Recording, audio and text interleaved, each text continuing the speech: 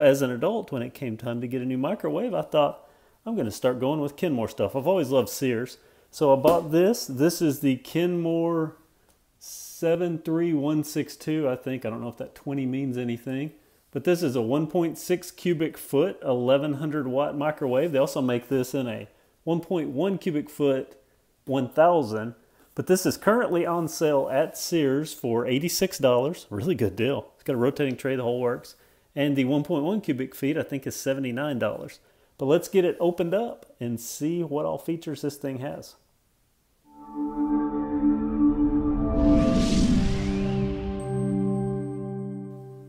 I make these videos so that people like myself can see what comes in and what features an item has. This comes with the glass, the rotating glass tray and the carousel that it rotates. I'm going to get this foam out of the way, get the microwave out, and we'll take a look at it.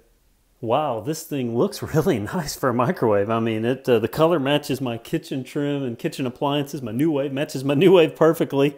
Kenmore logo right there. Mom's going to be so happy. We have our pressure sensitive controls here. Look really nice. Interesting note. Quick guide, well, it's Spanish there. Quick guide instructions were all that I see that were in the box, unless there's something in here. So let's open the door. You're seeing the inside for the first time as well as me.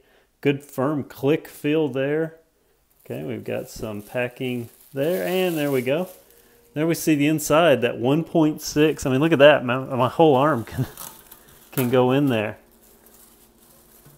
Metal inside. By the way, it's a metal frame all around this thing. The front bezel here in the door is covered in plastic, but the rest of the microwave is all metal. I'll give you a tour around it shortly, but let's look at our instructions. See how thick that is. Yeah, pretty good. Nice little Kenmore instruction booklet there, but that's, you know, instructions, right? So let me move this out a little bit and we'll just get a look at the sides and the back. Okay, that's our front that we've already seen. Let me get this turned just a bit so we can see the side here. It's metal, again, metal housing. These aren't vents, they're just ribs. And the top has a little raised edge on it there. The back, nothing special. I mean, standard microwave stuff, right? We've got our cord, got this little protrusion here, as well as some vents. The other side looks exactly the same. Oh, it's solid. It doesn't have those textures on it like the right side does. Whoa, knocked my cart over. That would suck. But there it is. I mean, nice looking microwave. So let me get it plugged up and see how this thing does.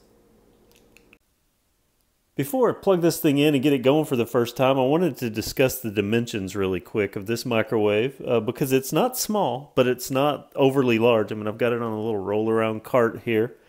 Fits well. It is 21.7 inches wide. It is 17.8 inches deep, so the depth, including the protrusion on the back, and it is 12.8 inches high.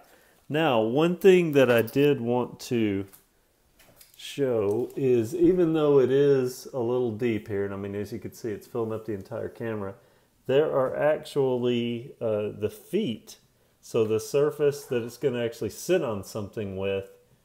This is 10.5 inches from center to center on these 2 feet on the back. Now, if we go to the 2 feet on the front, can't even really get them all in frame really well, they are 15.5 inches from center to center on those feet. So you can put it on a considerably smaller base than the actual microwave dimensions are. So let's get it plugged up and see how it does. Everything is plugged up, have the clock set, microwave's ready to go. I did want to point out on opening the microwave, now this is on a wobbly kind of little cart, so I'm going to hold the cart, but I'm going to use just one thumb and I'm going to press, because this was something that's important to me. By the way, you can see the light on there, see that large glass tray. It's really good size. One thing that was important to me with the microwave was, you go into Walmart, you look at microwaves, you pull on the handle and the whole microwave moves. You press on a button and the entire microwave moves. This does not happen on this microwave. It weighs enough that it keeps itself in place, so it's not constantly sliding around on its surface. Now, the final thing that I wanted to mention, this was something I discovered that I was like, oh no. Okay, I don't know if you can see my plug down there, but the plug comes out, the cord comes out at the top of the microwave. So, sitting on this stand where my microwave plugs into my outlet at, there was just barely enough room. So this is definitely going to not be a move it out very far microwave. But hey, I don't move it a lot. I cook on it, right? So that's the Kenmore model 73162 white 1.6 cubic foot microwave oven. Thanks for watching. Everyone have a great day.